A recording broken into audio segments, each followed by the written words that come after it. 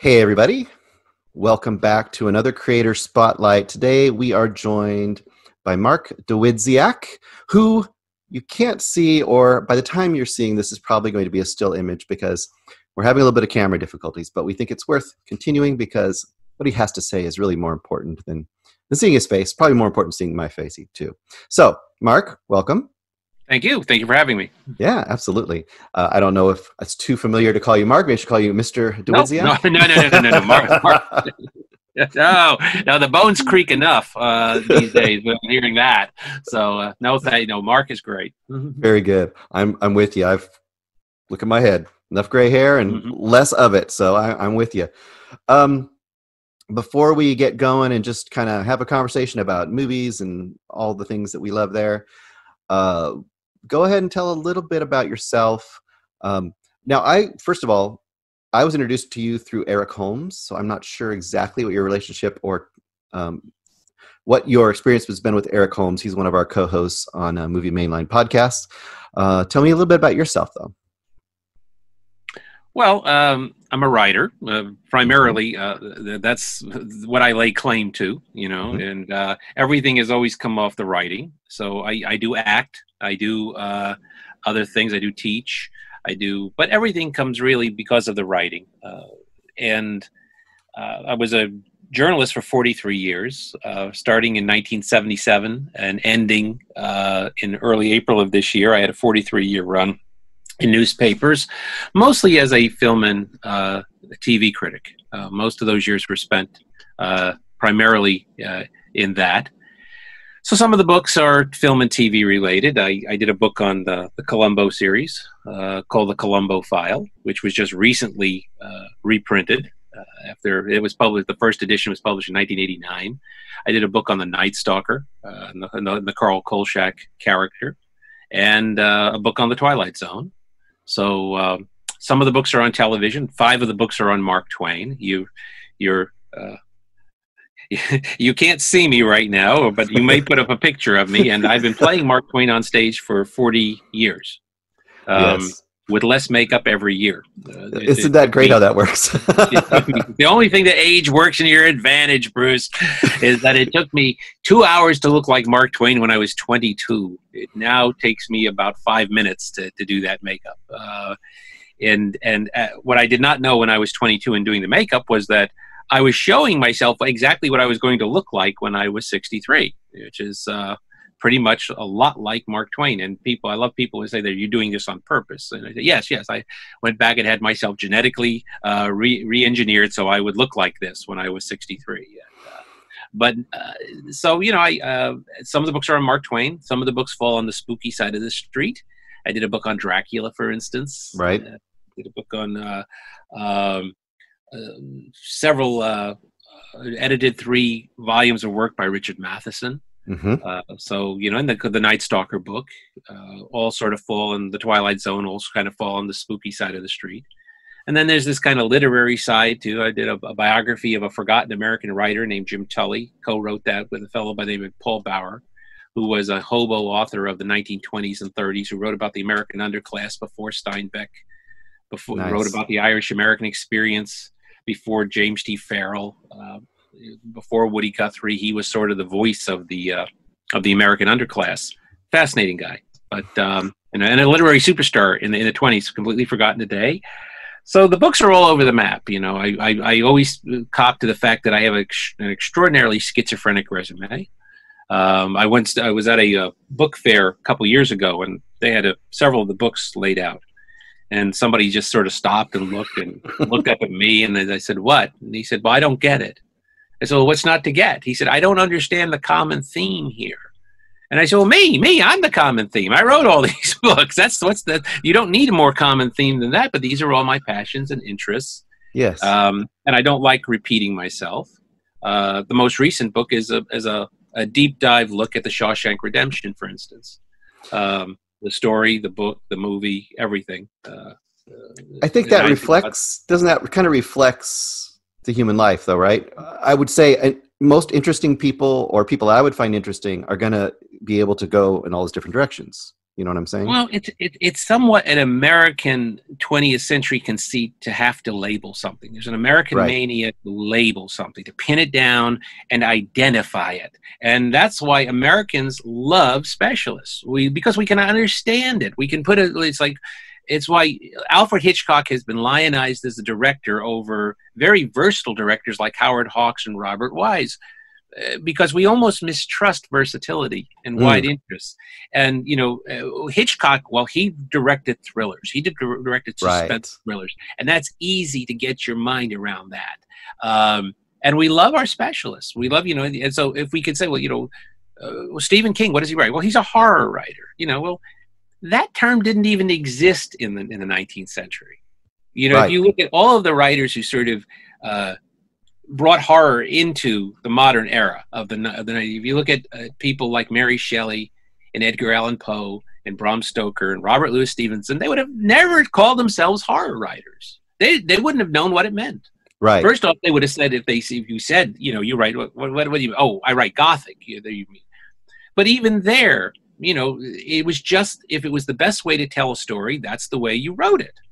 You didn't stop and say, I'm a horror writer, so therefore I'm going to make sure this story is horror. You said, is this the best way to tell a story?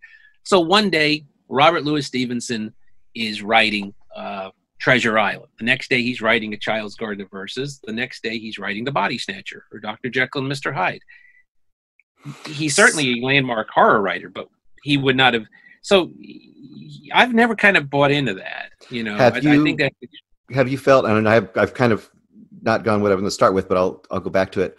Have you felt that being a big part of academia, obviously you've been at Kent State and being a professor, teaching, have you felt that they, at least early on, kind of try to pigeonhole you into something, either literature, with big capital glowing letters?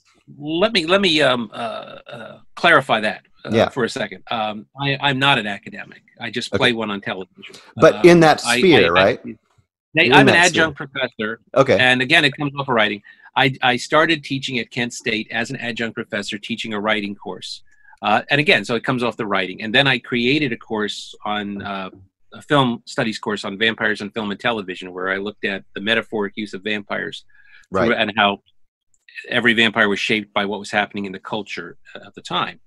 Starting with the first one, Nosferatu, who was very much shaped by a pandemic, by the way. Yes. And the Spanish influenza. I just watched your, it was like about an hour and a half. Someone had done a YouTube. The vampire talk. Yeah. So I watched one of those just to kind of get a feel for that. And I actually had written down as I was watching it, pandemic, because that was obviously in 2014, the one I saw. Mm-hmm. So I thought that especially hit me, obviously, because at the time you talked about the only pandemic we've had. I was like, oh, well, I guess that's been updated. So.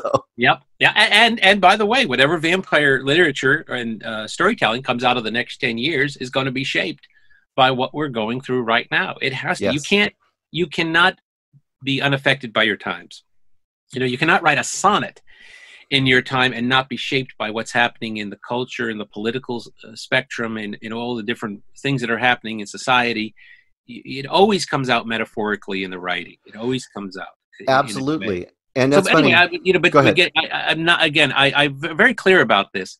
I kind of play professor, and so it's easy not to be pigeonholed because I go in with my interests and not the other way around, getting shaped by academia and being pigeonholed in any way. I'm just happy they let me in the door and teach my classes every once in a while. It's like with Mark Twain. I'm a lot of people will refer to me as a Mark Twain scholar, and 5 of my books are on Twain. But I'm kind of a half-assed Mark Twain scholar.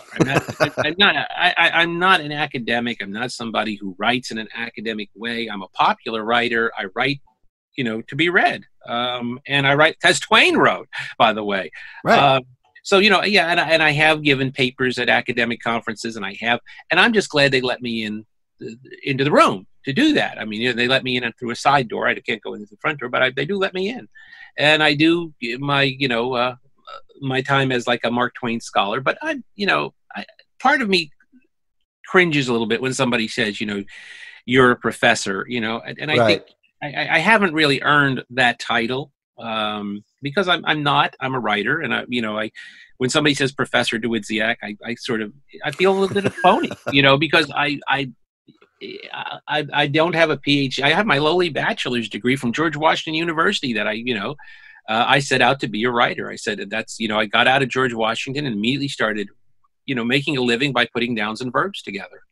And that's what I've done for the next 43 years. So I love teaching. I adore it. And I love the students, and I love the interaction with the students. And I love to talk about writing. Right. It's one of my favorite, and writers. It's one of my favorite things in the world. That's one of the common themes in my work is the celebration of writers. Right. I'm fascinated by the creative process. I'm sort of fascinated by the writing process. So one of the reasons, I wrote about Dracula was because of Bram Stoker. One of the reasons I wrote about the Twilight Zone was because of Rod Serling. I'm just fascinated by writing and the writer process. And I don't think if you're a writer, how could you not be? I'm always fascinated by, if you're a painter, aren't you fascinated by what Rembrandt or Van Gogh did?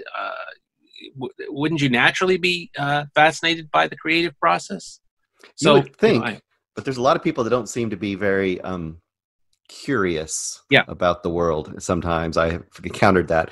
So kind of going back to your vampire talk that I watched, one of the things I was struck in there, and first of all, right out of the gate, just looking at the array of books that you have written and have available still, it definitely checked some boxes in my early experience of things that I had encountered. But before I mentioned any of those, in that talk, you also talked about really early on how you were kind of raised watching all of the comedy duos, Laurel and Hardy, and Abbott and Costello. And it was Abbott and Costello meets Frankenstein, I believe you mentioned as kind of bringing you actually to Dracula character. I believe he's in that one, right? That's right. Yeah, 7 years old.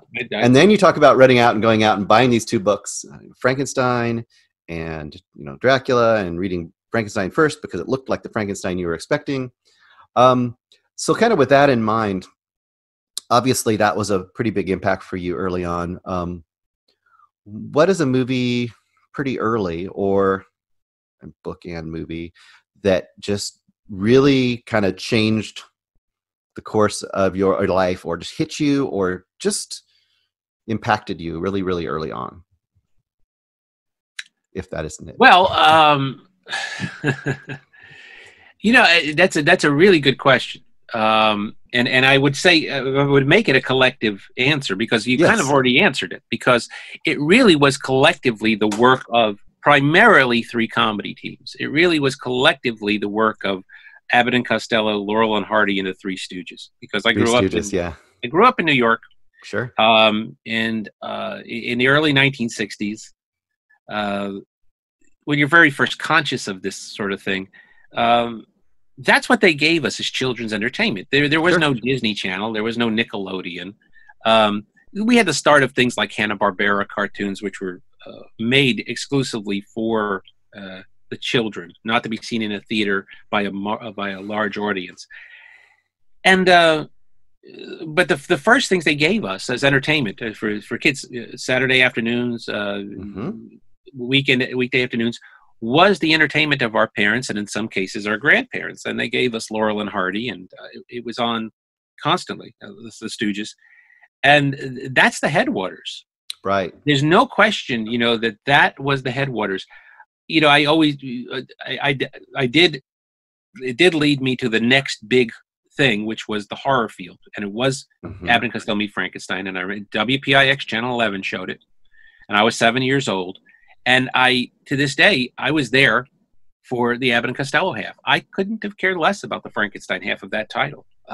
It wasn't until it was over that I had completely fallen under the spell of that type of storytelling.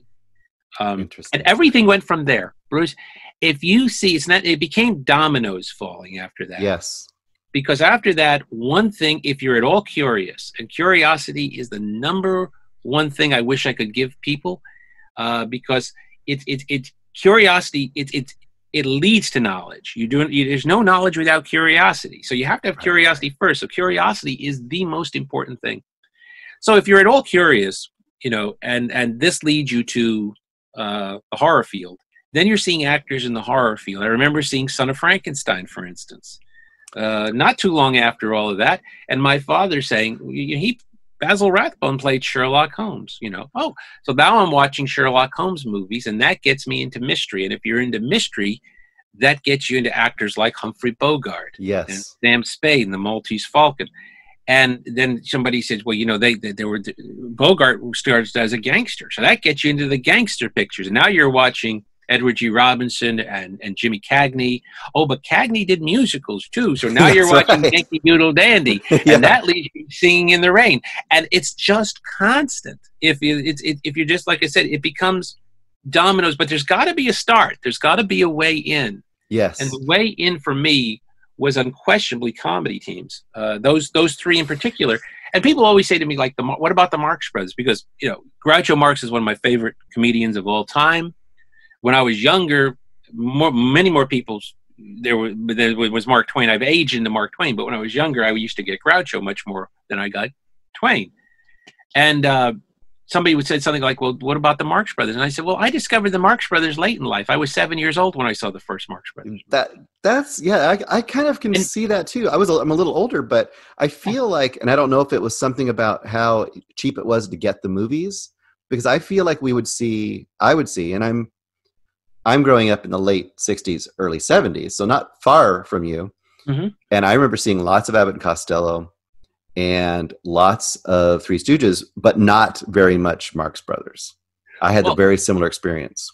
I was, again, and it was 7 years old. Again, the 7 was a very key age in a lot of ways, because it was not only the first horror film, it was also the first Marx Brothers movie. And, it's a joke, but it's not a joke to say I discovered it late in life, because I was 7. Yeah. But the truth is I had seen a fierce amount of Abbott and Costello and Three Stooges and Laurel and Hardy at that point. And the first Marx Brothers movie wasn't even a very good one. It was Room Service.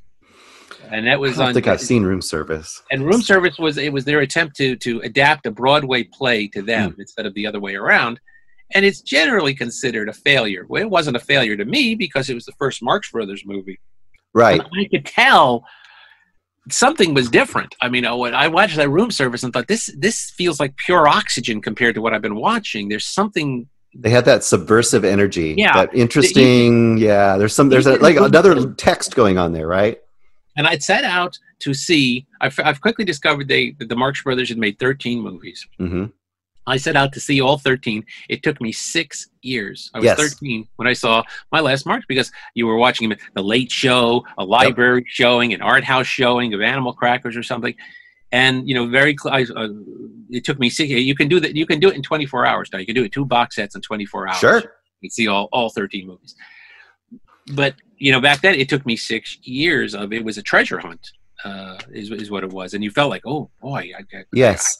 See the big store. Did you ever do this? And I'll give you a couple of context pieces to show you why I probably fire off of some of the things that you have as well. So, like for example, TV Guide. You'd get TV Guide, and I remember getting with TV Guide every week and going through it and finding the thing. And for me, it would be like, and this is a little later, but I'd finding like the Saturday afternoon, creature feature or the sci-fi creature, or there might be a, owl theater or something like that, and trying to find all those things. But really quick to go back, why kind of some of the stuff that you talk about, not necessarily yet here, but that you talk about in other places that I've seen, you kind of sparked my brain. My first thing, I think I might have been about 5 years old. I stayed at a neighbor's house being babysat. My mom went and out, did stuff. And the neighbor lady had an episode of The Outer Limits came on. And the infamous opening, we're taking control of the horizontal, we're taking control of the vertical. And my mind was blown. I'm like, what is happening here? And it happened to be and I know you've done a thing on the Twilight Zone, but I'm assuming Outer Limits had played a role too for you. Absolutely. It was, I believe, the Zanti Misfits, I want to say. Yep. And that freaked me out as a little boy. At about 5 to maybe 6 at the oldest. That one. And then I had a neighbor, I would sneak over to their house to try to watch Dark Shadows when it was still airing. And I know you have an interest in Dark Shadows. Mm-hmm. I didn't know what the storylines were. I didn't know what it was. I knew that I wasn't supposed to watch it. And I knew that it had a vampire. I knew it was scary. And it was on TV like almost every day or whatever. I didn't even know the schedule. I just knew it was on, and I wanted to go see that. And then There was one other thing I was going to bring up, but my brain, of course, is going to lose me here. Night Gallery. I tried to get a hold of Night Gallery a little later. So all these kind of things, and of course, Twilight Zone when it came on was a big deal. So all these things kind of key off in my brain, and struck me in the same way. Oh, and I guess the biggest moment was I must have been 6, and somehow I got in front of the original Haunting by That's Ray Wise. 6. That's a little young to be. And that hit my brain hard, and ever since then I was terrified by it, because it's a very excellent movie, even by today's standards. And recently, it's been rejoined by The Innocents, because I went back and watched The Innocents about a year ago and love it as much. But that movie really, really struck me and kind of sparked me on my horror journey. So just to kind of give you context, not that you need my context, but I think you can kind of see that similar. It's just that people who are into this, or who have been sparked by the sci-fi or horror or whatever it is, there's, like you said, there's like an inciting incident, I guess it would be. And those are all wonderful influences, by the way. I mean, those are all terrific influences. As a matter of fact, there was one, because I did not catch up with The Haunting until I was a little older. But there was another movie. There was this thing when I grew up in New York on WOR Channel 9 called The $1 Million Movie. Anybody who's listening and grew up in the New York area is immediately hearing the Gone with the Wind theme in their head, because they used Tara's theme as the introduction. And they always showed people coming home from work, and the idea was they would get home from work and they would watch The $1 Million Movie. The $1 Million Movie was, in essence, a very cheap piece of programming, because WOR was the low station in the market at the time. And it was a way of filling a lot of hours very cheaply. They would show the same movie many times, over Sure. the course of a week. They say, this is the movie of the week. So they would show it every evening. And then they would show it maybe, 3 times on Saturday and twice on Sunday. So, now if the $1 Million Movie happened to be, something you weren't interested in as a kid, it was a no-brainer. You're just out of there. Yeah. But, every once in a while they showed King Kong, and it was a chance to see King Kong 10 times in a matter of days. And so, it was great. Well, they showed a movie when I was still in kind of that formative horror fan age, not long after I'd seen Abbott and Costello Meet Frankenstein. Now, in retrospect, compared to The Haunting, it is not it's not a classic from that standpoint. But from, a horror affection, it is. And that was a movie with Vincent Price called House on Haunted Hill. I was going to guess it was a William Castle movie. It is a William Castle movie. And that thing got under my skin. Now, you see it today, and you think, people are like, well, how did that get under your skin? Well, you have to. The thing that hits you when you're youngest is the thing, which is like when there's always a debate among vampire fans about who your favorite Dracula is. Well, your favorite Dracula is probably the one that hit you when you were in those formative years. Right. So, I mean, like if you were growing up, if you were a horror fan and you were growing up in the 50s and early 60s, you're probably going to say Christopher Lee. That's probably your Dracula, because he is your Dracula. Right. And a very fine choice he is. If you're a little bit older, or maybe then even a little bit younger, maybe it's Lugosi because you discovered him on television, or you discovered him actually in the theater. You go a little bit older, maybe somebody's going to say Frank Langella or Gary Oldman or Jack Palance or Louis Jourdan or somebody.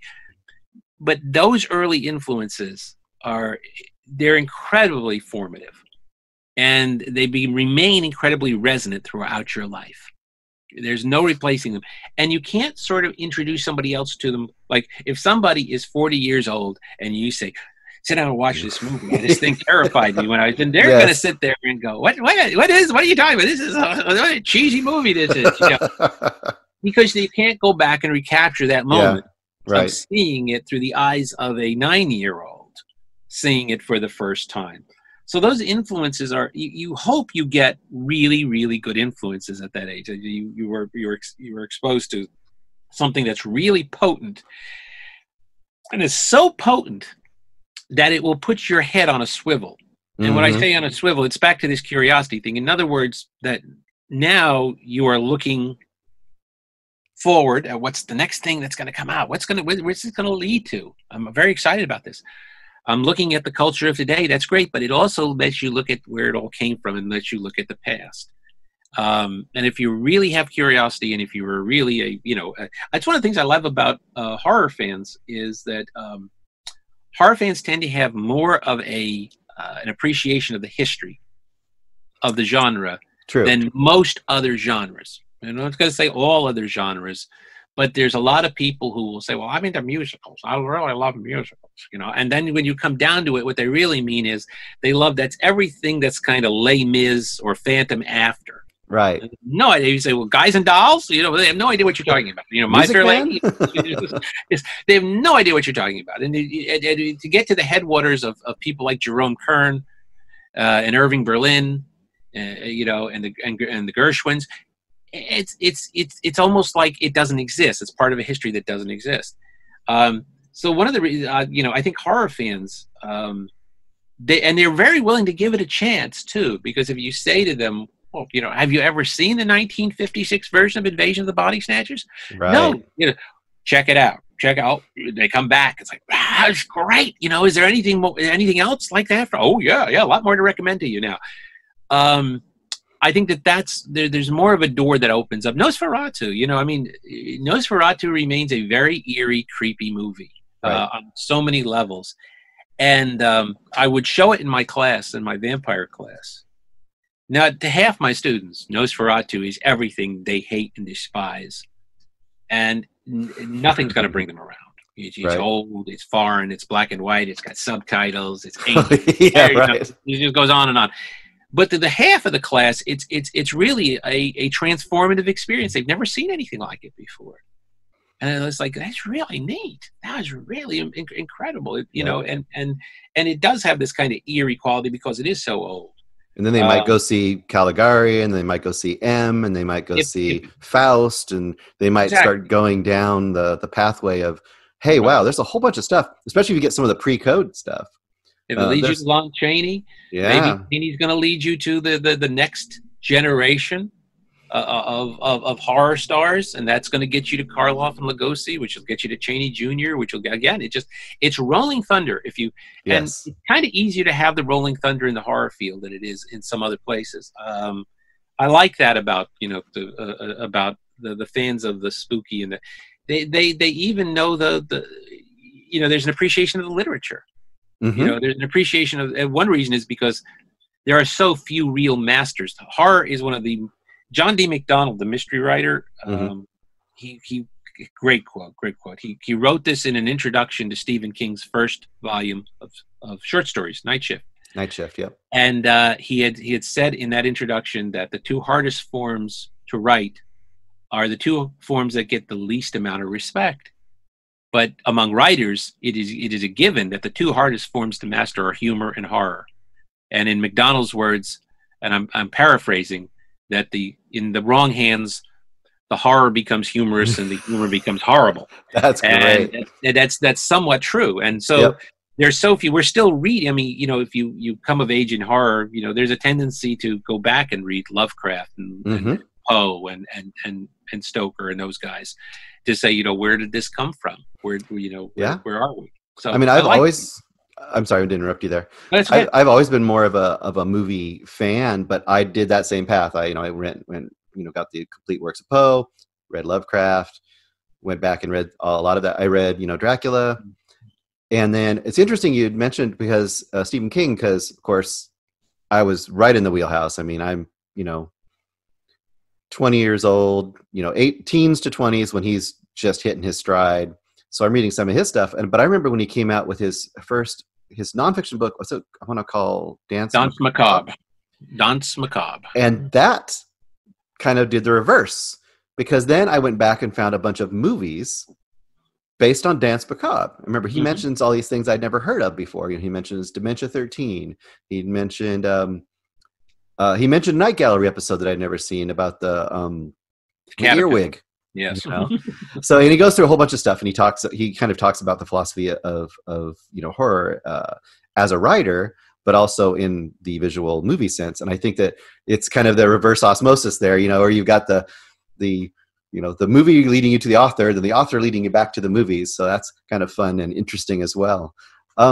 It's true. The last book, the Shawshank book, actually came Hmm. out. Well, it was going to be a much bigger book on Stephen King. The plan was actually to write a book um, which would look at all of the adaptations of King's work into other realms. And it was kind of too big a book. I After was a going to say while, that's you can pretty daunting. well you can plan a book that's too heavy to pick up after a while. Right. That's entirely possible. And I'd been researching and interviewing for stuff, and remember, a lot of this fell into my wheelhouse as a film and TV critic over the years. So Right. over the years, I've had a chance to interview dozens upon dozens of people who have uh, been involved with King adaptations and King himself. And you kind of feel like, well, I've got all this material, it'd be you got to use it. So after the Twilight Zone book, my agent was actually shopping this book around, and it was then that we kind of realized that the 25th anniversary of Shawshank was coming up. Mm-hmm. And I said, I was there. I was a film critic at the Akron, Ohio newspaper at the time, and I covered the making of the film in '93 in Mansfield, Ohio. Shot at 99% was shot in middle Ohio, and I said, why don't we draw that chapter out and just do a real deep dive on Shawshank? And I ran that idea by Stephen King, who loved it, the idea. And then I ended up doing about 75 interviews for that, from everybody from Stephen King down to the woman who trained the rats for the prison scenes. Nice. And and I realized that that was going to be my Stephen King book. It wasn't going to be this huge mammoth work about all of these movies. It was going to be a very concentrated look at this one movie that has become such a beloved movie and such a beloved film. We're having this conversation talking about movies that we came of age in. Think of the number of people who are going to have this conversation 50 years from now that it's going to be Shawshank. That's going to be one of those movies that people are going to be talking about. Well, and he's one of the few authors. I mean, once again, you talk about, kind of the way a horror can kind of tap into things. One of the few authors that has had that effect on how many generations now. Yeah. He's he's an underrated writer. I mean, it's a point that I make in the book, which is actually, I didn't make it. The person who made it, I was more than willing to carry it along. But actually, of all people, Anne Rice said this. Looking across the aisle at another best-selling horror writer, Anne Rice said, that Stephen King is going to be the Charles Dickens of our time. Right. And she said, he's the only writer who's really talking about what life is like down at the 7-Eleven, what life is like at the local supermarket, what life is like at that level of, the average American out there. And nobody else is writing about that. Nobody else is really tapping into that. He's doing it metaphorically, obviously, through the horror story. But if you want to know what life was like on the streets of London in the 1840s, you're not going to go to the writers who were, like Thackeray and Carlyle. You're going to have to go to Dickens if you want to know what that was about. And he was considered the popular writer at the time. And it took a long time for academia to come around to Dickens' worth as a writer. And I think it's going to take a long time too. I think 100 years from now, people are going to look back and they're going to be studying Stephen King's work. And I know there's people up there laughing up their sleeves right now at me even suggesting this and saying this. But I think King's stature as an American writer, an important American writer, is going to grow. Well, that kind of speaks to how you kind of characterize yourself in the academic community, though, right? Because you're kind of in a similar boat, right? You kind of come from the other angle into that sphere, not really being a full part of that sphere from the way you describe yourself. He's in a similar boat. I mean, he talks about that, I think, in Dance Macabre, how he took these classes and they said he'd never make it and all this kind of stuff. And then he goes on and says, well, I just want to write. I want to write. And he just leaves. And I think he starts publishing in like Playboy and all these different pulpy magazines. Yeah. Pulpy magazines just to get stories out there. And he's writing under pseudonyms and doing all kinds of stuff.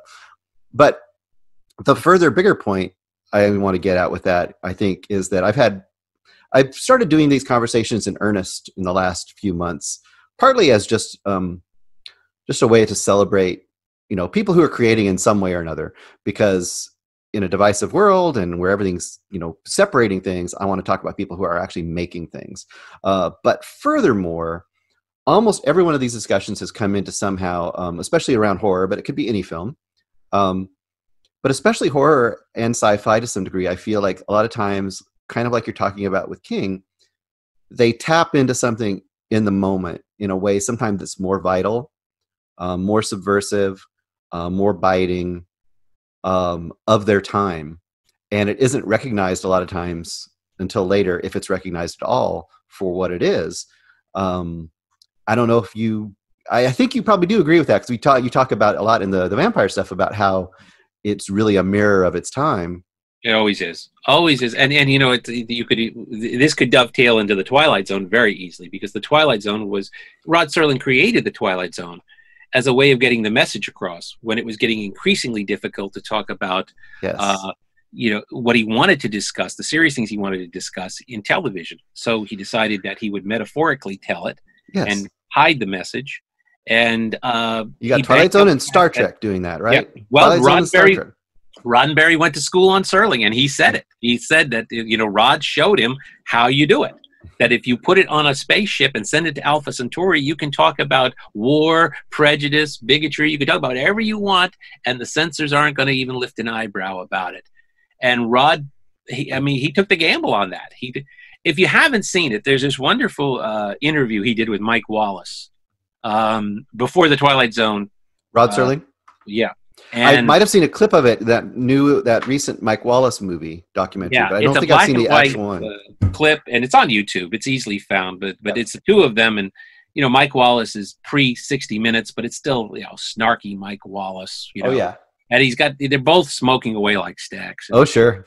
And Wallace says to him at one point, well, Rod, you're doing this thing called the Twilight Zone. I guess we can assume you're done with serious writing right now. And the camera zooms in and Rod's got this look on his face like, sure. The cat that just ate the canary, because I'm done. And the magician can't give away his trick. So he basically looks at Mike Wallace and says, "You're right, Mike. I'm done with serious writing for a while." And now he does the most important thing that he's going to do. And he understands that I want to talk about these things. I want to talk about how we treat the elderly. How we treat children, bigotry, prejudice. Yep. I want to talk about all this stuff, nuclear war, all of this stuff. I want to get into, and I'm going to be able to do it all. But I'm going to put it in the guise of fantasy. And it's why that stuff is still so vital. Like a lot of those are still totally watchable. I watched some Twilight Zone episodes with my kids, and my kid, he's now 11, and I try to do kind of the thing we talked about, show him things that I liked, but some other things too. And I said, let's just watch some Twilight Zones, and it worked.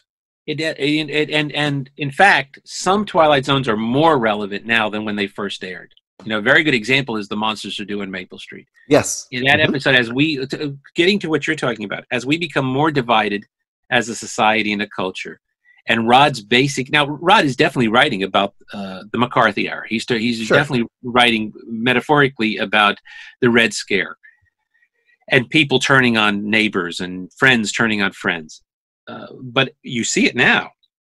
And it seems like he's talking about America today much more than he's talking about America. That episode aired in 1959. Yep. And,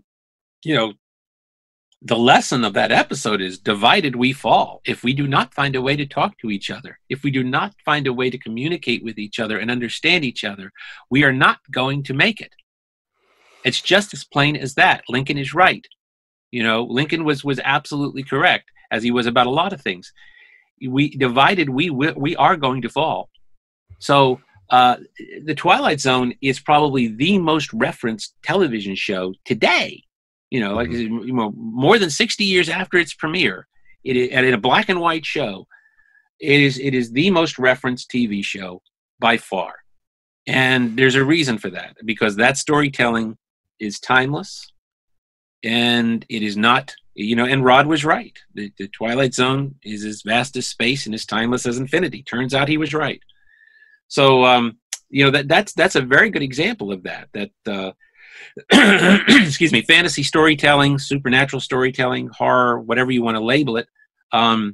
It is usually the stuff which is not only the most commenting on its times, but then becomes very malleable later on. It's like Dracula. Dracula, Right. is endlessly reinterpreted as a metaphor. We bend Dracula to suit our time, to make it suit our time. And I think it speaks to the metaphoric power of that kind of storytelling. Or even to a lesser degree, things like, Invasion of the Body Snatchers, like you mentioned earlier, how it transforms, or how the Thing transforms, over time, and either thing, right? Actually, that's one of the few things where you've got two versions, which are both stand out really well. Well, that's why I think those two examples are really comparable, because you've got the kind of the 50s paranoia version, and then you've got the 70s, early 80s versions of both those stories too, and just how they really do a different reflection of their particular times. Like, that's right. And they're all good. Yeah, really good. Oh yeah, I mean, like I said, it's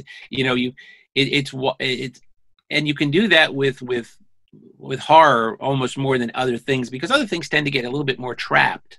Mm-hmm. Instead of benefiting from their era, they almost get trapped by their era. So you become, because those things. But with horror, it's like I said, there's almost this mystical quality around it that just and it's wonderful. It's beautiful. It's why Dracula could speak to me at 7 years old, and then speak to me in a totally different voice at 14. It's the reason it also can. It's almost always has a metaphoric level if it's done well too. It almost always can operate on at least two levels.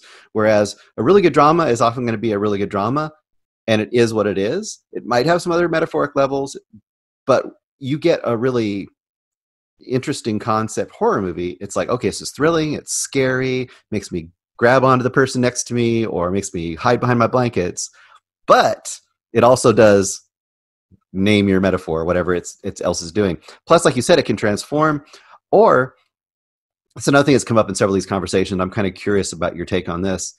Talking about the mirror of the time aspect that a lot of these movies have. A lot of times I feel like you can't quite catch it during the time either. Like, it doesn't always make itself clear. In other words, sometimes you're not quite sure what it's tapping into until some time has passed. I think that's true of everything in life, Bruce. I think that's true. Of us as individuals. Context. When you're first faced with something, mm-hmm. whatever it is in life, whether it's a problem, a crisis, or something, as common as a movie, you tend to be right up against it. Your nose is right up against the wall. And that perspective means you can't see very much left, right, up, down. It's like, I know people who get trapped in life, and I say, like, I can't get around this wall. I say, well, why can't you get around it? Well, look at it. It's a brick wall. It's 5 feet thick. I can't go through the wall. And I can't go over the wall because it's 30 feet high. So I can't get over it. And I say, step back for a second. Look, the wall is only 3 feet wide, though. You can go around it. You can go around. Now, that takes perspective. What it means is you have to step back in order to be able to see the wall properly. And I think that's true of movies and stories as well. Time adds a little bit of perspective to it. And you step back and you go, aha. Did most of the people who watched Nosferatu know that the Spanish influenza epidemic had influenced that film? Probably not. It probably took a lot of time for that to sort of become obvious. It generally takes a little bit of looking back to understand, certainly with those 1950s movies where so much of it was informed by the time. I mean, some of it's obvious. I mean, if you watch Godzilla now and you have Tokyo being devastated by a radioactive monster. It's a little obvious. It's no less good. No less good. That's awesome. You're a tremendous Godzilla fan here, but some of it, I think it did take time to sort of say, hey, that was a Red Scare metaphor operating there, or that was a McCarthyism moment there. And I think that's true. But I think that's true as individuals. It's true as in life, and it's true in your career. I use this, told this to somebody just the other day, which is, My first book was published in 19. We talk about your bones creaking. I'm going to say this out loud, and people are going to say, "Did he write that with a papyrus and a quill pen?" But my first book was published in 1982. Sure. Okay, and it was a piece of theater history, of all things. And I knew what my second book was going to be. If you had asked me, as that book was getting ready to be published, and you said, "Mark, what are you going to write next?" I said, "I'm going to write the history of the Twilight Zone. That's what I'm going to write." I was living and working in East Tennessee at the time. And nothing in my brain said, maybe East Tennessee is not the best place to research a book on the Twilight Zone. You know, I was in my mid-20s. You know, I was, why not me? It's my favorite show of all time.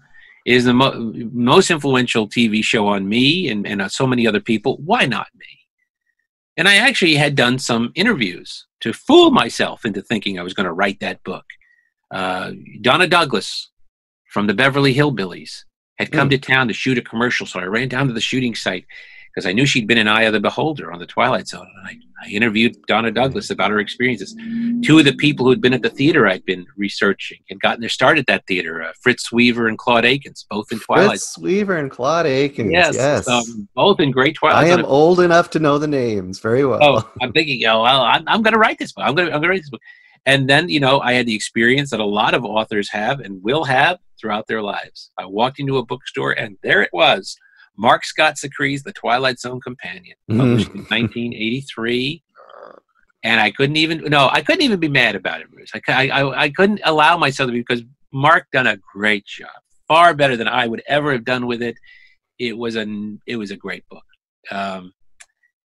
And I immediately set my sights on another favorite TV show, Columbo. Right. And I said, well, you know, I'm going to write the book on Columbo. And then I got the job at the Akron Beacon Journal. And all of a sudden I was in a great position to write a book about a TV show because my job dovetailed into that. And it took me 5 years to research it and write it. But that book was published in 1989. And my whole goal was to write as good a book on Columbo as Mark had done on the Twilight Zone. It was the bar that I had set out to reach. And at that point, if you had said to me, well, what's your next book going to be? I'd have said, well, I know what my next book is going to be because I have a handshake deal with my publisher. It's going to be on Dashiell Hammett. I know it's going to be on Hammett. Maltese Falcon's one of my favorite movies. I know it's going to be this because we've agreed to it. And at that point, Warner Books had bought the Mysterious Press and stepped in and said, no more nonfiction books. You're strictly a fiction press. And the deal, which was completely sewn up, the stitchings came loose. And I was like, well, now what am I going to write next? And it was this point that fate, the universe, whatever you want to call it, whatever steps in at the moment you think you're in charge and you think you're calling the shots, something else steps in. And a publisher called me, a small publisher, said, I love your Columbo book. I said, well, that makes two of us. And he said, well, have you ever thought about doing the same type of book on the Night Stalker?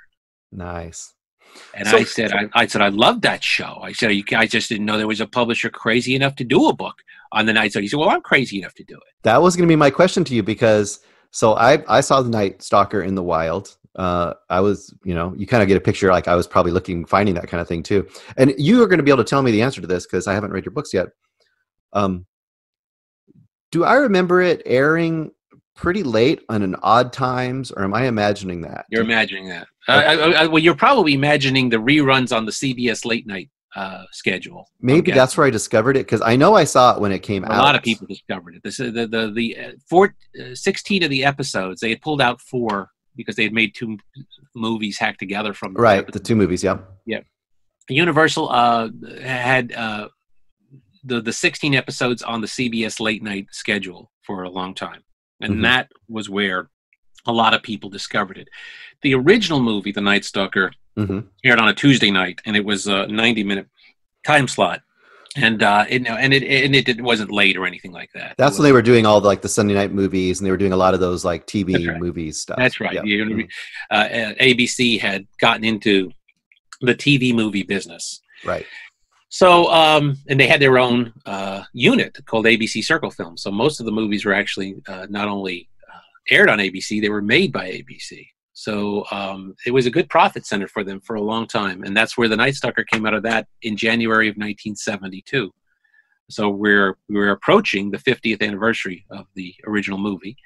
But that was fate stepping in. That was basically, I thought, after the Columbo book, well, it's been decided. I'm the mystery guy. I'm going to, I did Columbo, and now I'm going to do Dashiell Hammett. And fate sort of stepped in and wagged its finger at me and said, no, no, no. You're a monster kid. Columbo was it's good you got Columbo, but Columbo's the path to get back on track here, because you grew up as we didn't have that term in the 60s. We have it now. We call, say you're a monster kid. Another way of saying a horror fan. Sure. But we didn't have that. But if you got Famous Monsters of Filmland magazine and we were watching Dark Shadows and Hammer horror films, you were a monster kid. And I was. So this was fate putting me back, and that led to writing the first Kolchak novel that had been published in 20 years at that point, Grave Secrets, which was published in 94. That led to the revised edition of Night Stalking, the Night Stalker Companion, in 97.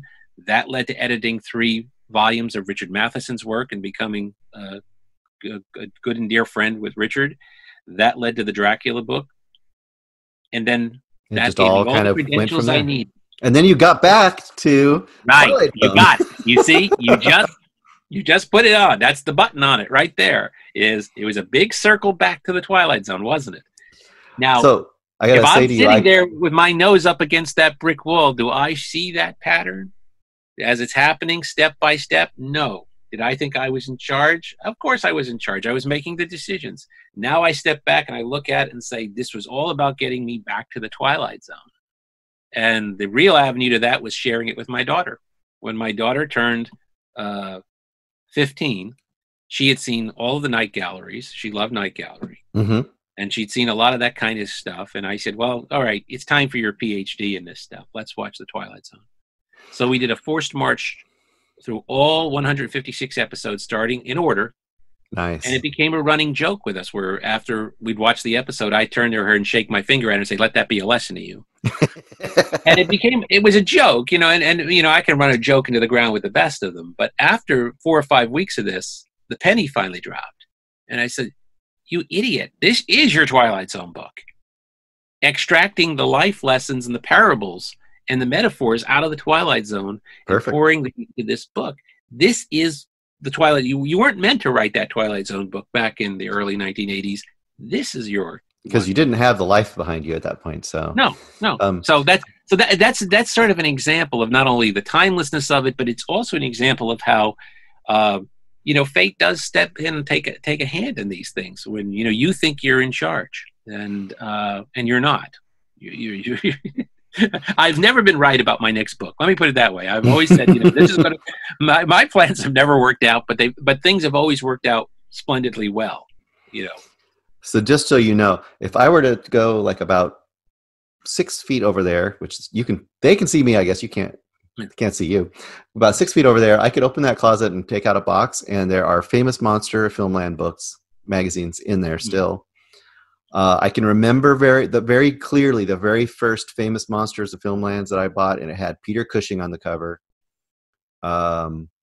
You had the Squirm was one of the movies that it featured in there. If you know the movie Squirm, sure. And it had, I think, Roman Polanski's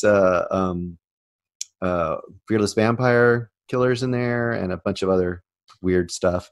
And then, of course, I went on into Fangoria and.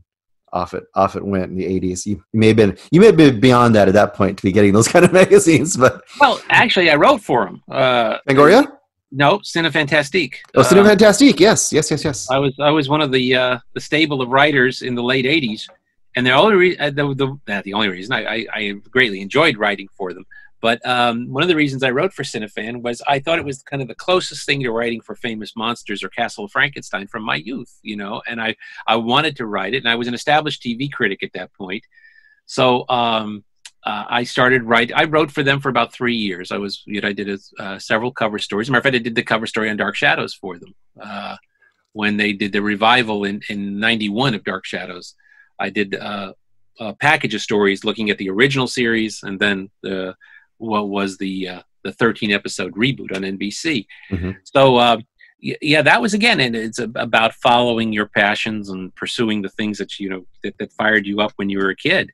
My first, I think 65 was my first issue of Famous Monsters. It had sort of the bluish picture of Lugosi on the cover. Right. Yeah, and that was people underestimate Famous Monsters of Filmland being probably. I mean, if you think about it, as far as comic books influenced a whole generation of people in a certain direction. The Famous Monsters of Filmland. I don't know. Horror fans underestimate it because True. It was as close in a world that did not know an internet or a Facebook or chat rooms or anything like that. Famous Monsters was pretty much the house organ for horror fandom. Well, I think of it as the beginning of fandom. Well, it jumped on it. The real beginning, to me, the real beginning is 1957. Is Universal's release of their library of shock theater, shock, and which led to the sort of the phenomena of the horror host.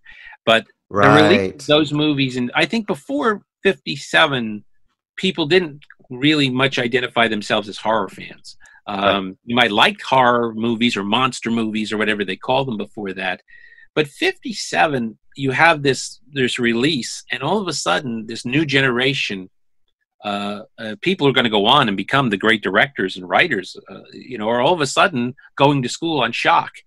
And, James Warren and Forrest Ackerman at that point recognized what was happening and said, aha, there is an audience for this. And they created a magazine in response. So it's kind of a 1-2 punch. Right. Okay. I see that. I think it actually starts with shock. And then, it sort of builds from there. And then, very quickly after that, they start Famous Monsters. And I feel like that's also one of the first things, and I could be wrong about this too, but Famous Monsters or things like that are the first places where you start getting discussions of like actually knowing the names and idolizing the technical people, like the Ray Harryhausens and the people that are making the animatronics and making the mask makers and the Dick Smith a little later on doing all his special effects. Yeah, and even the guys that like Lon Chaney Sr. and Jack Pierce and Ben Nye, and you'd learn the names of all these makeup artists and special effects guys and Willis O'Brien, and you learned all these names because the people who did the magazine cherished those people, so you cherished them and learned who they were. So all of these things that you kind of have dived deep into, and you've written books about, you've discussed cultural relevance, all these different things you've done. Has there been, you've talked about Shawshank, that's relatively recent. Has there been anything in the last 10, 15 years that's really, or a few things that have really caught your eye or your passion? Oh, you mean culturally? Culturally, or in film, or in horror, or in... all of it, all the time. We'll be here forever if we go down there. Well, pick a few. How's that? First off, I think a lot of the more intelligent and I don't know how it substantial storytelling horror has gone to the TV side. Because movies more and more were just taken. First off, movies demographically have been positioned more and more for younger audiences. So the reflection of those movies have got to change. So, we sort of morphed from the slasher film to the torture porn movies. The growth, and there's always been a place for that. There's always been Fangoria made it. There wouldn't have been a Fangoria without the slasher films. Without the gore in there, right? Yeah. It's the Stephen King, 3-tiered of horror. That terror works on the brain and is the highest form. Horror works on the heart and is the second form, and then below that is the gross out, which works on the stomach level. Right. And, as King famously said, I always go for your brain. If I can't get your brain, I'll get your heart. If I don't get your heart, I ain't proud. I'll go for the gross out. And I think, there's always a place for that. But sort of the more cerebral storytelling went to television, and some of the best from the 90s on, starting with Buffy, I think Buffy and Mhm. X-Files are, uh, and they come out of the traditions of the Twilight Zone and Night Stalker and that stuff. And now Black Mirror, if you probably watched some of Black Mirror. Now Black Mirror and on the comic side, What We Do in the Shadows is I'm Yes. a big fan of What We Do in the Shadows. I am too. Hilarious. I think it's one of the best comedies and best horror things on TV all at the same time. And then in the last, several years, Penny Dreadful, I was very enamored of Penny Dreadful. I was very upset when they sort of just stopped it, and I was one of those people who kind of stood up and said, "Hey, get back in here and finish this story." That's always aggravating when you have something that just ends. Yeah. So I mean, there's been some exceptional, bits and pieces of American Horror Story. Walking Dead in its early years, nothing better. I mean, it was great. It kind of went off the rails. It did, yeah. But it when it was at its peak, I think now people are thinking of the Walking Dead by what it's become, and are forgetting what it was. The first 3 seasons of True Blood. I'm with you on that too. You've got some exceptional stuff done. Like I said, on the horror side, where I think some of your best writers in this realm are working on that side of are working on the more on the, which is not to say, because obviously you have Guillermo del Toro and people like that making movies who are really passionate about this and really knowledgeable. I mean, you want to talk about somebody he even slept this stuff. You talk about a monster kid. Del Toro is. It's major. Well, I love it when you find a director that you like, and then you see that when you find out that they're a huge fan too. That can become really interesting to watch, that their fandom combined with their creativity. Right. I would agree, as far as the movie side, I think right now, or in the last 10 or 15 years, a lot of it's in more independent or even international horror. There's some really interesting stuff going on.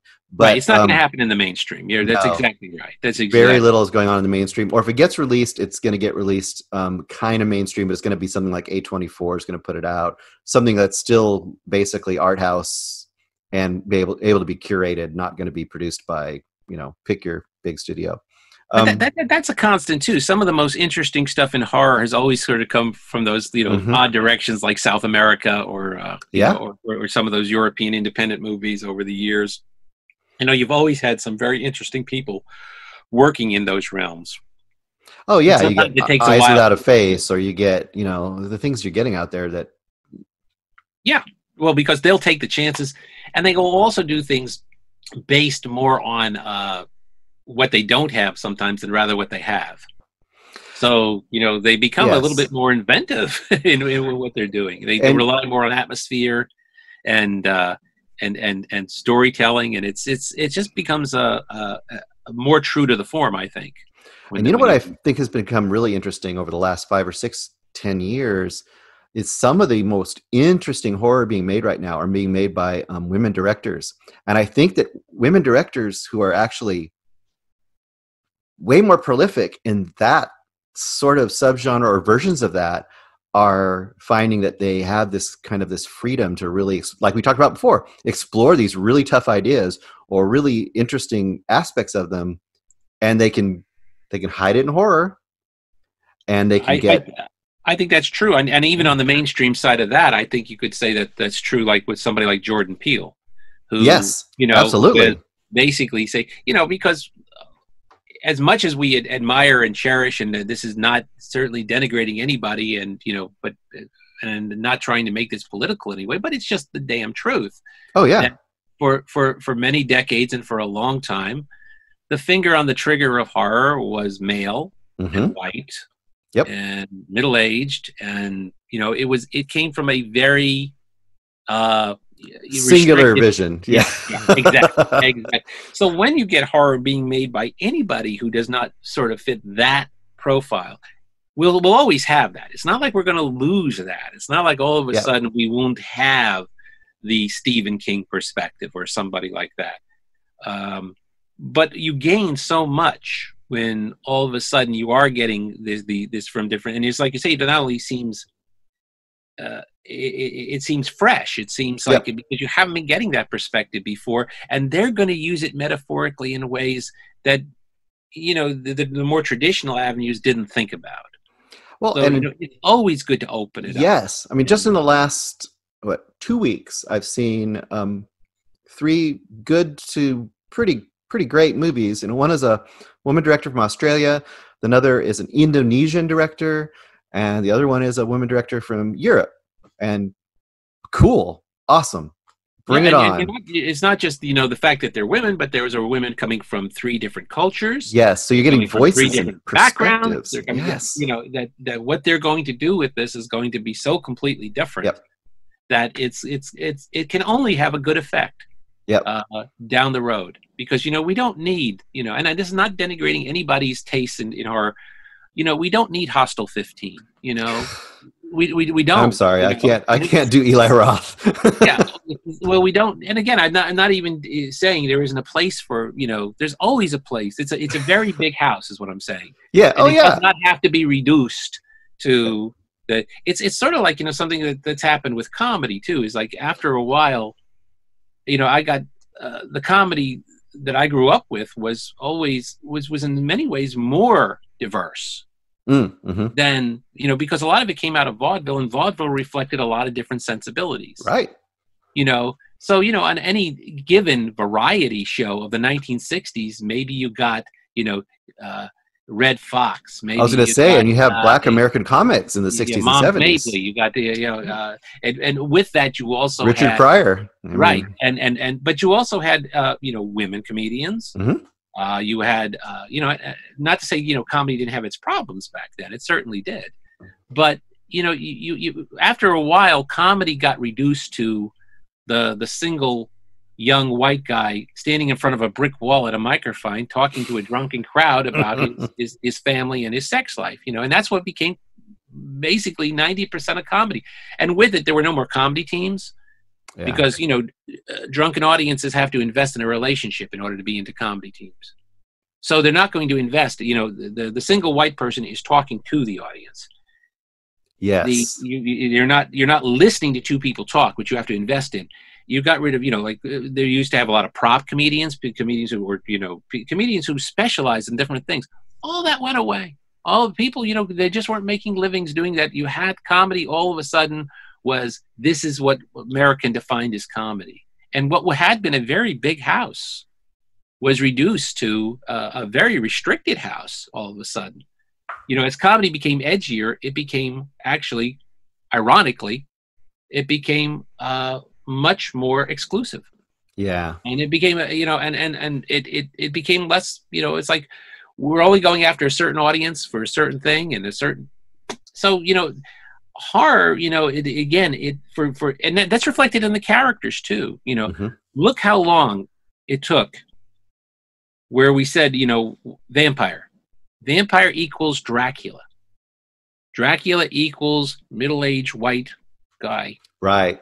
And that was our idea of what a vampire was, And then as you move through, Dark Shadows has a tremendous impact on this. Yeah, they talk about the family. The vampire has a family now. Well, not and also he has a conscience, right, which he's never had before, and all of a sudden it liberates the character, and then Anne Rice comes along and takes that and goes in all sorts of different directions, and all of a sudden the vampire can reflect a lot of different realities, and all of a sudden now you get to, 70 years after the release of Lugosi's film, and you say vampire. Well, maybe your vampire looks like Blade. Maybe your vampire looks like Celine in Underworld. Maybe your vampire, looks like the vampires in Anne Rice's Interview with a Vampire. Or Let the Right One In. Most recently, Let the Right One In. Let the Right One is very important. Yeah, and you see all of a sudden diversity being reflected in the characters, not so much behind the camera, but certainly in the characters. Now we're seeing more diversity behind the camera. Those 2 realities meeting up can only be good. Right. And in times like right now, I'm expecting after a lag time of production, some super interesting art coming out so soon. Well, So crisis and usually does. yeah. And we're always have a crisis. The thing is, we always have a crisis. You know, I mean, I whatever. think it's already happening to some degree, but I expect it to just continue for a bit here. It's gonna it's Oh, I continue. agree. I agree. But I think that you're going to see this show up so much in the storytelling, in the it's going to be a very exciting time. But it's like I always tell my students, you think you live in interesting times, and you do. But I could put you in any position. I mean, imagine being born, say in 1905. Oh Say you were gosh. born in 1905. Yeah. By the time you are 50 years old, by the time you're 50, you were going to go through 2 world wars, a pandemic, a depression, an ecological disaster with the Dust Bowl, and the invention of the atomic bomb and flight. Imagine what you're going to have to wrap your mind around in those 50, and that's just getting to the age of 55. I'll say you're only a few years away from getting to the moon too. After that, Yeah, so, I think what's ahead. All right. So I said, you think you live in interesting times? Just imagine, going through all of those things, prohibition, all the things that happened during those periods, and I mean, all of yeah. that shows up in the storytelling. Always does. And then in the 50s, you're dealing with the Red Scare and an arms race and Cold War. You're on the verge of what, rock and roll, civil rights. Right. And then it's all going to explode in the 60s. Yeah, it's going to go crazy on you. It's always interesting. What I'm saying is, everybody thinks their time is the most interesting time and the most unsettling time, but it's like that's not even close to being true. Oh no, yeah, and that's yes. I don't have anything to add to that. Yes, you're right. Absolutely on. A few little things that are not really big subjects, but I just wanted to make sure I mentioned before I lose you. A couple of things that I just wrote some things down. So you mentioned Son of Frankenstein. So Son of Frankenstein, you said, was one of the first. Is that what you said? Son of Frankenstein? It was, and I think if I'm actually think it went like this. I think I saw Abbott and Costello Meet Frankenstein, and then right after that, I think I saw the original Dracula and Frankenstein. I think they both aired fairly quickly on area stations. So I saw both of them fairly quickly. But I think Son of Frankenstein, out of sequence, I probably got Bride of Frankenstein third. Gotcha. Yeah. So I only bring it up because I remember seeing that relatively recently, and if I remember correctly, Son of Frankenstein is the one that's highly adapted out of Young Frankenstein, if I remember correctly. Yeah, if you're looking at what had the most, although there are bits and pieces. Yes. I mean, like Bride the of Frankenstein obviously comes out of Bride, and the creation sequence comes out of the original film. The little girl at the lakeside comes out of the original film, and then some of the actual sets actually come out of the later films. So if you look at some of that's right. The village sets come out of Ghost and Frankenstein Meets the Wolfman. So there's a little bit of all of them, but primarily Son is the way the sets are designed. And it has the inspector too, right, in there? Yeah. Kenneth Mars playing. Oh gosh, it's so good. I love it so much. Well, because it was done with a lot of love. Yes. To me, that's by far, other than maybe the original producers, that's probably my favorite Mel Brooks, just because I don't think anything touches. I agree with you. I think the producers is his masterpiece. Yeah, I think it's one of the great American comedies. For everybody who goes immediately to Blazing Saddles and Young Frankenstein, I think neither of those has the character depth of the producers. Zero Mostel is amazing, but I love Gene Wilder so much in that movie. So much. If you were to ask me to list my top 10 films, and that might change day to day and mood to mood, but The Producers was always going to be in my list of top 10 films of all time for me. Just personally, it's so funny. And so is The Maltese Falcon, by the way. Oh yeah, that's a great one. We haven't even talked about that, but that the mystery stuff. But getting back to that for a second, the Maltese Falcon is it's perfect. It's just a perfect movie. I have a question from Eric Holmes to you. I would be remiss not to ask you. He wants to know from you if you know when I Am Legend might go into public domain, or if it will. Because he has dreams of making it correctly. No time soon. Oh. Because it's copyright on most things from that period are life of the author plus 40 years.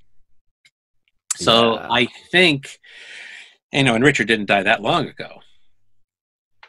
He's got to wait. I'm so sorry. Eric's going to have to be an old man, but maybe he'll have a lot more life experience to put in there by that point, right? The primary idea of that copyright law, by the way, which is a good one, was that the primary heirs could benefit off of the writing, that you could leave something, that you can't leave property to you. If you're a writer, you don't leave property to your children, but the notion of the copyright law was, this would take care of the children, let the grandchildren take care of themselves.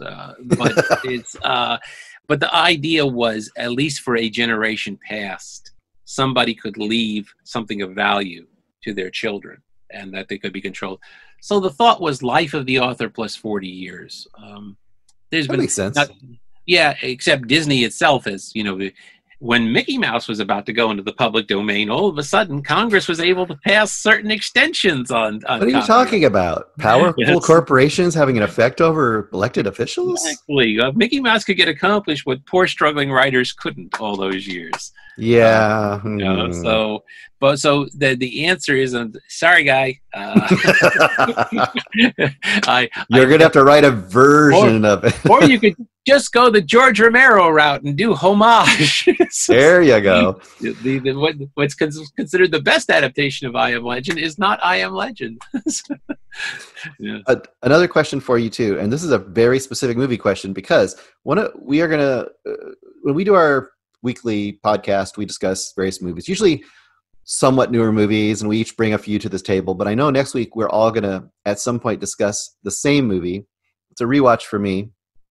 It's a rewatch for Greg and a first-time watch, I believe, for Eric.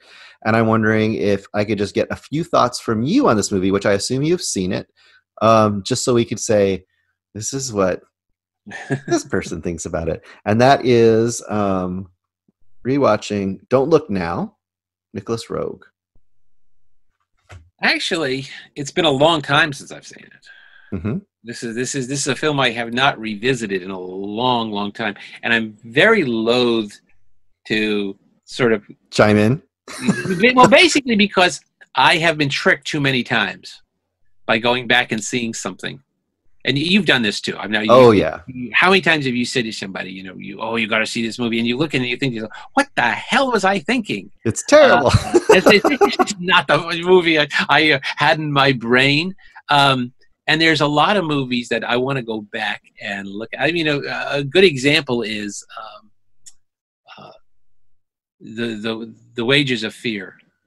Oh, now I would hope we're going to be talking about that soon. Okay, and how much of The Sorcerer too? Because I remember being very impressed by The Sorcerer. We're doing a kind of a mini deep dive retrospective on Friedkin right now. Yes, so my brain wants to say, Now, the last time I saw The Wages of Fear, I showed it. I had a friend of mine, Drew White, who was an artist in Tennessee. When I was living in Tennessee, we had before the age of VCRs, we had a classic film series at the local arts center in a small town in Tennessee. And we did a foreign film series, and we showed The Wages of Fear. And that was like 1981. That's the last time I saw The Wages of Fear. I think it holds up pretty well. I'm sure it does. I'm sure. So does this.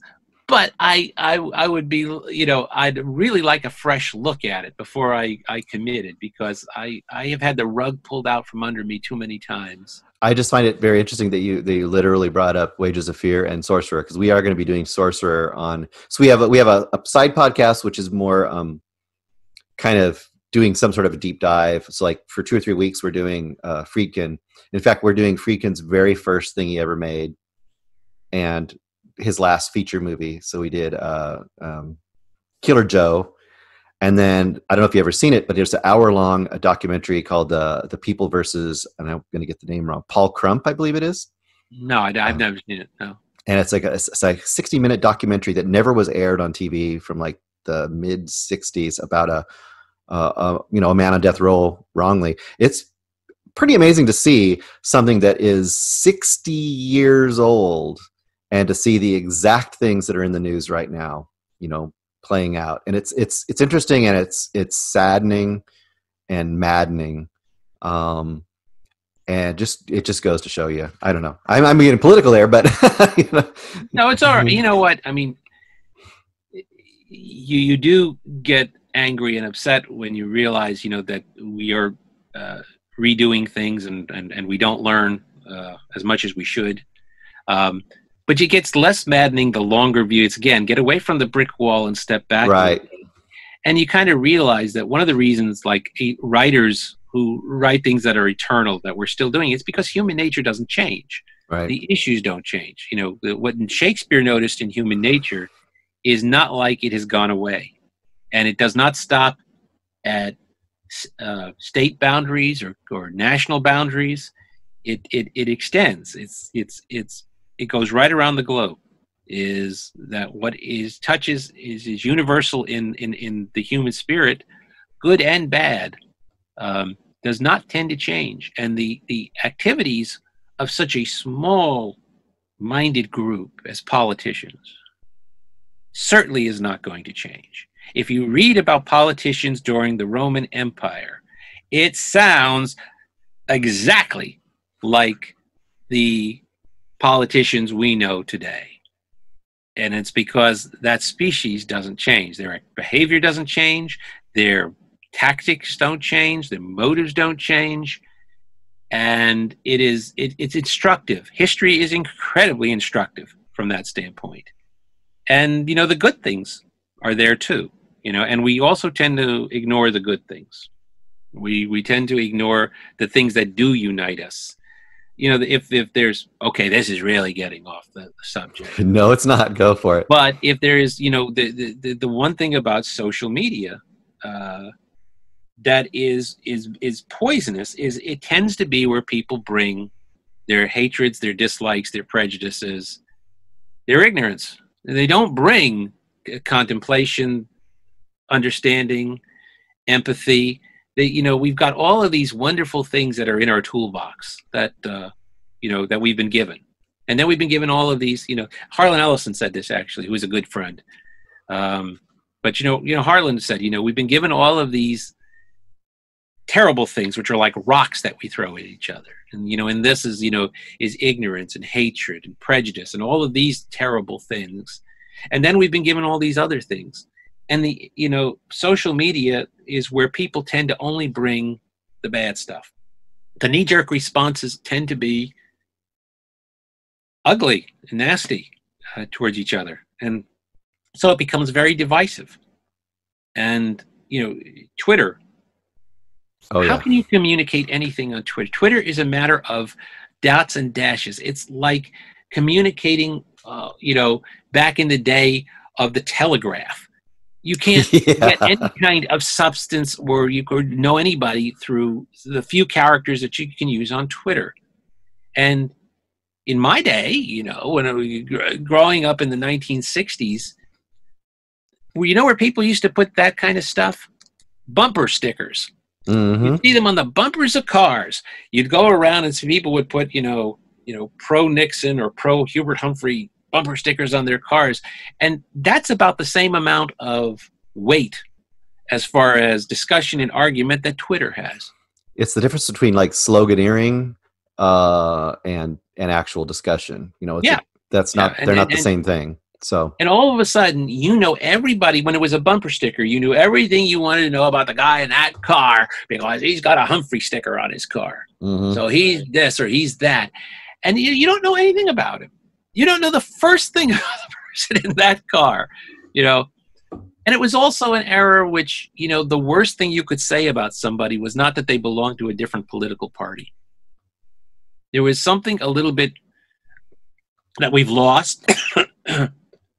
And I'm sorry that we have lost it because, it's just saying that somebody was a Democrat or a Republican wasn't a lot different from saying that they were, Irish or German or whatever. It was just something that went part of their character. Oh, that family lives down the street. They're Democrats or whatever.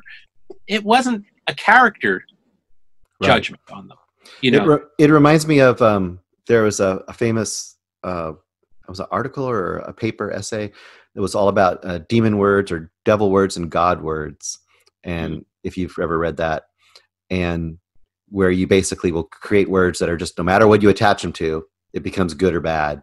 And that they've kind of done that to those two terms.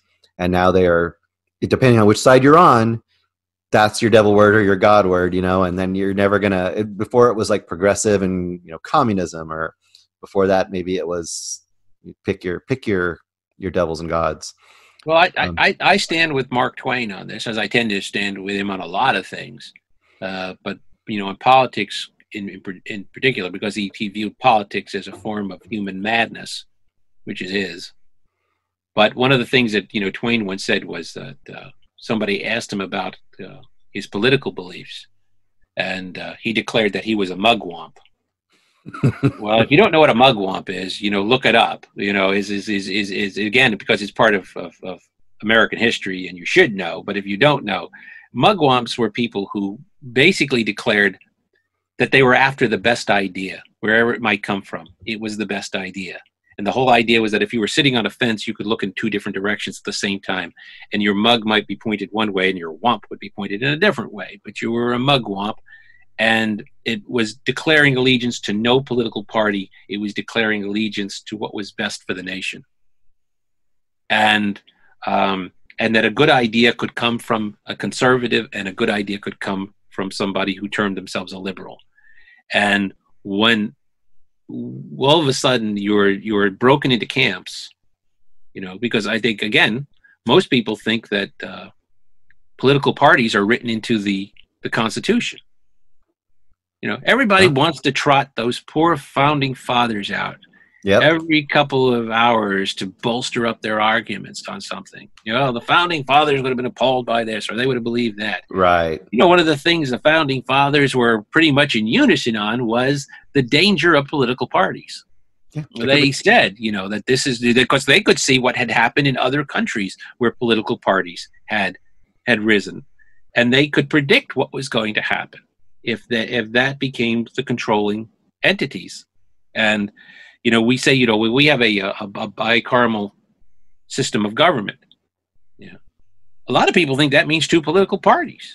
They think that's the way it is and the way it's supposed to be. And it's like, no, you know, not only that, we were warned against it. And, you know, so it is it's one of those things which is if you're identifying yourself through that filter, you know, and not, as Mark Twain said, you know, my idea of loyalty is loyalty to one's country, not to a political party or an office holder or an institution. Right. And I agree with that. It's being loyal to an institution of any sort as opposed to the actual ideal. Mm-hmm. And I, you know, and I think there's great sense of you. Mark Twain also said at one point that his idea of a good politician was St. Patrick, because St. Patrick had no politics. That when he came across a snake, he forgot to inquire whether the snake was a Democrat or a Republican. He just exalted his staff and let him have it. And I think that's, you know, that was right enough for him. That was politics enough for him. And I think that's also great wisdom in this day and age. So, you know, there's madness about there. And there is. And like I said, that was kind of the impetus to this in the first place, was just to, once again, I think in all these times, in any time, but especially in these sorts of times, I think to turn your eyes or your ears or your brain back to the artists and the musicians and the poets, the writers, the movie makers are what we need to do. because they're not only the ones who, first off, they're usually the ones who have predicted where we were going to be. Right. Who have prophesied it. And then they're the ones who tend to make the most sense of it. They illuminate it for us, if nothing else. Right. They put it in a context or a light that lets you actually maybe recontextualize what's happening around you, and hopefully learn to empathize. I mean, that's always the biggest thing, right? it I lets agree. you see things through another person's eyes or experience them through another person's eyes. I mean, just recently I got around to finally watching Moonlight, Uh-huh. I'm not an African-American gay man. So that's very important for me to have an experience of some sort that I might not ever have. Now, can I say that it's even close to that experience? Absolutely not. But does it give me like a, scintilla of a moment of having an understanding, at least, possibly? And that's what hopefully great art will do, Well, Harlan Ellison was an atheist. I just saw the But documentary on him recently too. He's Dreams of amazing. Sharp Teeth is awfully good. Yes. It's a very good piece of work. Yes. I show it to my students basically who want to write, to sort of tell them, what a writer is. And Harlan used to know when I was going to show it. He always wanted to know what the students thought of it and thought of him. Yeah. Harlan, the very first time I met him, actually through the Twilight Zone. We met in the Twilight Zone because he was the creative consultant to the 1985 revival of the Twilight Zone on CBS. Uh-huh. And I had read a fierce amount of his work at that point. And so when they said, "Do you want to interview anybody?" I said, "Can you get me Harlan Ellison?" They said, "Yeah." So we met and we bonded immediately. He hated being called a science fiction writer. Right. Not because he wasn't proud of his science fiction, but because he thought that reduced what he did down to one of those terms again, one of those labels. Science fiction writer Harlan Ellison. He hated. If you had said Harlan Ellison, who has written great science fiction, he'd have no problem with that. So when we met, he said, "All right, kiddo, one rule." I said, "Yeah, I know. I can't call you a science fiction writer." He said, "God bless you." I said, "You don't believe in God." He said, "That's how much I mean it." And but Harlan is, as much as an atheist he was, he always said to me that that writing is a holy chore.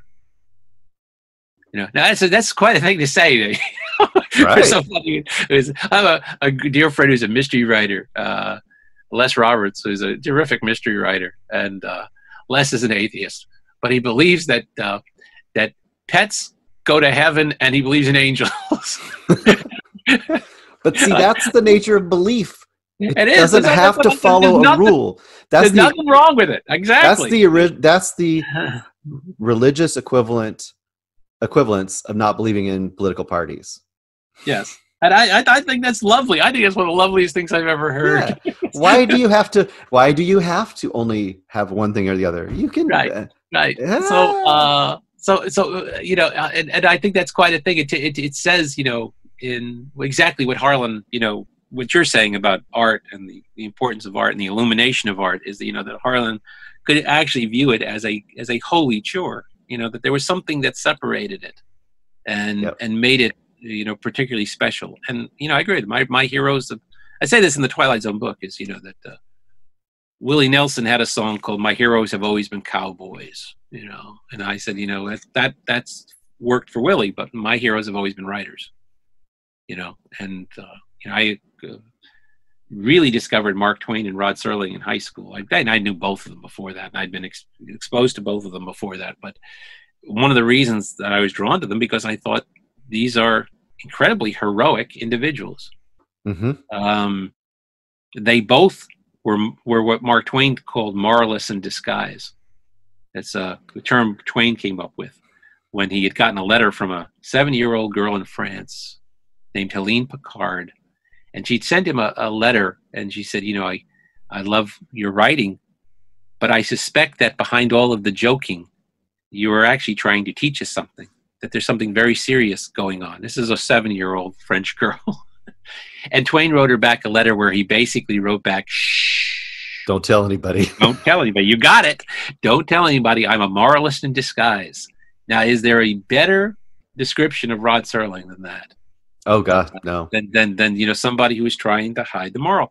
So, in high school, I kind of figured out that, when we grew up, and certainly still to a certain extent today, children, but particularly little boys, are always given heroes and role models or people who carry guns. My father's generation, it was cowboys. Sure. From my generation, it tended to be detectives or World War II dramas or things like this. Even the science fiction that was going to come along, they always had a version of a gun, whether it was ray a gun, blaster or a phaser or whatever you called it. Yep. Your ability as a hero was judged by your ability with a firearm, and in truth, a lot of people we ask to carry firearms are heroes. That's not denigrating anybody. We ask people to carry guns, and we ask them to do heroic things. But what I discovered in high school, which was a corollary to that, was that you could carry ideas and be a hero. Yep. That you could carry, that you could use words in ways which were heroic, and that's what Mark Twain and Rod Serling sort of awoke in me. And so if going back to talking about that common theme about writers is a very common theme. There's always a writer behind what I do. My literary biography that I co-authored with Jim Tully is of a writer. 5 of the books are about Mark Twain. There's Rod Serling. I started a theater company called the Largely Literary Theater Company, and our specialty is adapting great works of literature. It started with Dickens, actually, and then went to Poe. This runs through my entire life as I am, under the spell and fascination of great writers. And I've had I love it when people ask me, because I spent 43 years as a TV or film critic, and they'll say, who's the favorite person you got to meet or interview? Who's your favorite? I said, you're not going to like the answer. You want me to say, some kind of famous leading man or some star of the screen. And I've certainly had some wonderful interviews with leading actors in TV and film. But the people I've been most thrilled to meet are the writers. Whether that happens, whether it is Harlan Ellison or Richard Matheson, or somebody like Ray Bradbury, or it just goes on and on. I mean, right. That's been the great blessing of this. A lot of times you got to meet people who you grew up, they were your heroes, and so yeah, I think that's a big unifying theme to what I do. The next book, I haven't actually shared this with anybody, but the book I'm writing right now is actually a biography of Edgar Allan Poe. Nice. So, Poe is up next, and there again, back to the writer, right? Absolutely. Goes back to the writer. So. And well, we could go down a whole other rabbit hole. We'll have to bring you back when you've got that to talk about, because then we can just talk about Poe for a while. So we should probably wrap this up pretty soon, because I'm taking about 2 hours of your life, but you've given me a lot of great information. No picture, but a lot of words. Hey, isn't that fitting, right? It's all about words. Go get your own pictures. That's right. Go look him up. No, before we part, though, let everybody else know once again where they can find you, where they can find your works, how they can get a hold of that. Well, the Amazon is always a good starting place to find, the books and the ones that are in print, Mm-hmm. And I'm thinking about redoing the Night Stalker book, by the way. I'm thinking about a new the Columbo book was just done as a 30th anniversary reprint edition last year, and I wrote about 10,000 new words for it, and I've been stunned by the response to it. I've just been absolutely, I thought, we'll sell a few hundred copies. So no, we're doing considerably better than that. And I didn't think there were that many Columbo fans left. There are. So yeah, because it's great. So there's no reason not to. So yeah, I mean, that's got me been rethinking about a full revision on the Night Stalker book. So that may be, with the 50th anniversary coming up too, that's certainly, but so the Columbo reprint is there, that's kind of nice to see that one back in print. And the Twilight Zone book, Everything I Need to Know I Learned in the Twilight Zone, It just came out in paperback a couple weeks ago. So the hardcover and the paperback are there. The Shawshank book, and I think most of the Mark Twain books are in print. Certainly, the last three are certainly there. So There's a fair number of them in print. The Jim Tully biography is there. And then I have a website just for general information. All of that links you back to Amazon, but artfully titled markdawidziak.com, so it's pretty easy to find. And I found it there just I will very be. easily. So yeah, there I will be. It's a pretty low tech website, but it's all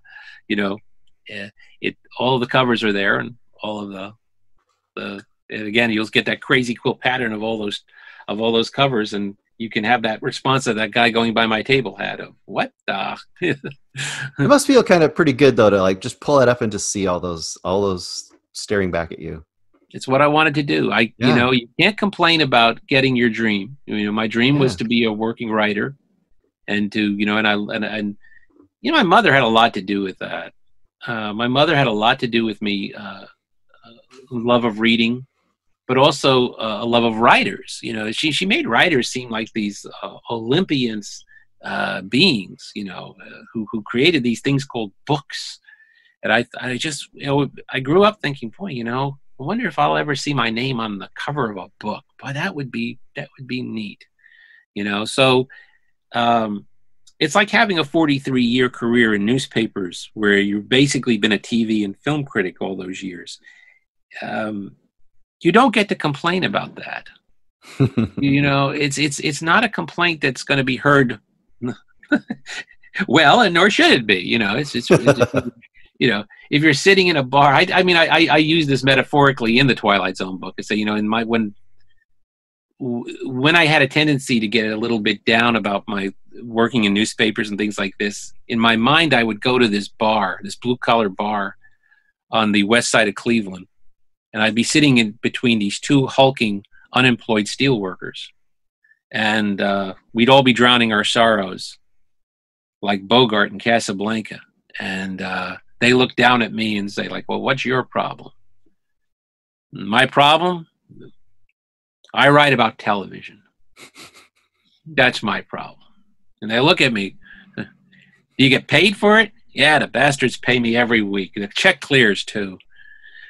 It's a one-way invitation to the parking lot to get your ass kicked. And you deserve it. If you're complaining about living that life, you deserve it. So you have to have a certain appreciation of, what the universe has given you, and what you have and what you've been able to do. And again, you can't complain about getting your dream, and my dream was to be a working writer, to be one of those people who got paid for putting nouns and verbs together, and writing for magazines, writing plays, writing for newspapers, writing books. That's what I got. And I'm one of those. You're only lucky if you know you're lucky. You're only fortunate if you know you're fortunate. There's a lot of people who you look at their lives and they think like, how can you complain? Well, if you think your life is miserable, guess what? It's miserable. And no amount of anybody talking to you is going to change it. If you think you can be living in utter poverty and be happy, and you could say to yourself, like, how can you be happy? Well, you can't tell them they're unhappy. You can't. How many people have you heard interviewed where they'll say about their childhood? Oh, we grew up in a crowded apartment. There were 10 of us, but we were happy. We were poor, but we didn't know we were poor. Well, you can't go back retroactively and say, no, you were unhappy. Don't you understand? You were miserable during this time. No, they weren't. If you think you're happy, you're happy. If you think you're unhappy, you're unhappy. It's just so it's back to the perspective thing. It's important to have a good perspective on things. It's important to have to say, look, you know what? Even this pandemic. Now I'm looking at you, Bruce. I can see you. Mm-hmm. Yep. You are the face of somebody going through a pandemic. The house looks relatively clean and comfortable. Yes, relatively clean. I assume you're not skipping meals. I assume that if you open the tap anywhere in the house, clean water comes out. You are going through the pandemic on a luxury liner. Yeah. Compared to the way people went through pandemics historically. Or the way a lot of people are living right now. Right. 90% of the world's population Right. who doesn't have clean water, who doesn't have access to food on a regular basis. Yep. Exactly right. You are in the top percentile as far as not only history goes, but of the current world. Right. So perspective's got a lot to do with it. It has everything to do with it. Perspective and context means everything. And that's what has to change for people to sort of turn the corner on getting along, because you literally have to have more perspective. I mean, one of the things about social media and the sort of the divisive stuff about that too is the fact that you don't actually meet people. You don't actually get to know people. Right. And we'll take this down to the simplest of microcosm, fandom, Mm-hmm. How divisive fandom has become. Right. Now that is very much an acceleration point of online gathering and social media. Sure. Because things people would have never said to each other to their face. Primarily, they met at fan gatherings, conventions, and such over the years. And you would get to know somebody from another state or another country even. And you would never say the things you would say knee-jerk on Facebook. Which is like, well, you're an idiot for thinking that. Right. You don't like what I like? This whole you suck school of film criticism that has emerged, which is if you don't agree with me, you suck. It's right. Like, really? This is where we've gotten to on this? And it's taken something which we all share, this love of movies or this love of television or love of entertainment, and it's driven people apart, and that's something as benign as movies. And it's sad because the tool isn't the problem, but it's how it's being used. Oh, yeah. I mean, a perfect example would be like, this is Zoom. I mean, this isn't much different than a form of social media, but I mean, just this little thing, these little things I'm doing, I feel like every time I do one of these, to some degree, if I haven't made a friend, I've made a connection that I never would have made in my life any other way. Well, and this is about conversation too. This is about, and it's not about, screaming at each other. Right. Which is what passes for political discourse. But it goes back to what you said, is curiosity too. Like, I'm curious to find out about this person next to me. And I'm talking to you, you're an author, you've written all these books and all these things. I had one of these with somebody who hadn't done any of those things. Conversation was still amazing. Different, but amazing. Because every person has something to bring to the table. And if you're having a conversation, you're finding a connection. You're finding out about a human being, That's not only perspective, that goes back to curiosity too. Right. You have to be curious about people. Your view of people do not change until you know somebody who's going through something right that you don't. It is never going to change until you know somebody who you say, well, I don't like that kind of person, fill in the blank. How do you know? How do you know? Yeah. Here's the button we'll put on it. Here's the bow we'll put on this. And that is what art of some form can do. Sure. Because if you can't have that conversation with Jane or Joe or Frank or whoever, the book, the painting, so on and so forth, can give you a version of that. So you can have a moment or 2 hours or a novel's worth or a poem's worth of time with that person in their life, having a interior conversation with their experiences. And hopefully your curiosity will pull you forward in there, right? I couldn't agree more. It is the healing, hopeful thing about it. And that's why, you have to, I think you have to be a long-term optimist. It's all right to be a short-term pessimist because frequently things do not work out.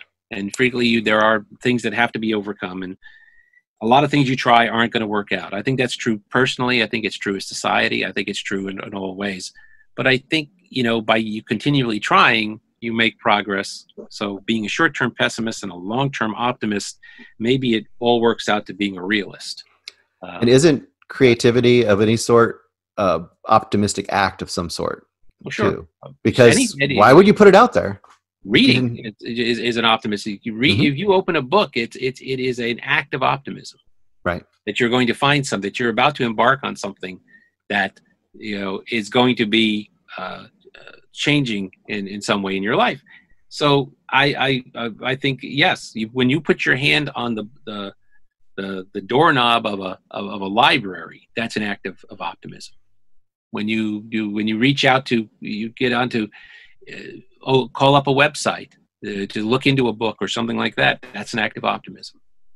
When you check out a movie or a TV show for the first time, all of that is about, all of a sudden, maybe this is going to be, and how many times are you disappointed? Like I said, there is a short-term pessimism to this, but eventually you are going to stumble onto that title, that movie, that book, that TV show, that is going to be the 1 in 100 that's going to make you go, wow, I never thought that just took the top of my head right off. It's going to change your life. Yep. Change the way you think. Yep. Change the way you see the world. Absolutely. Well, we should end on an optimistic note then, I would say. Good one. I think that's a good place to end.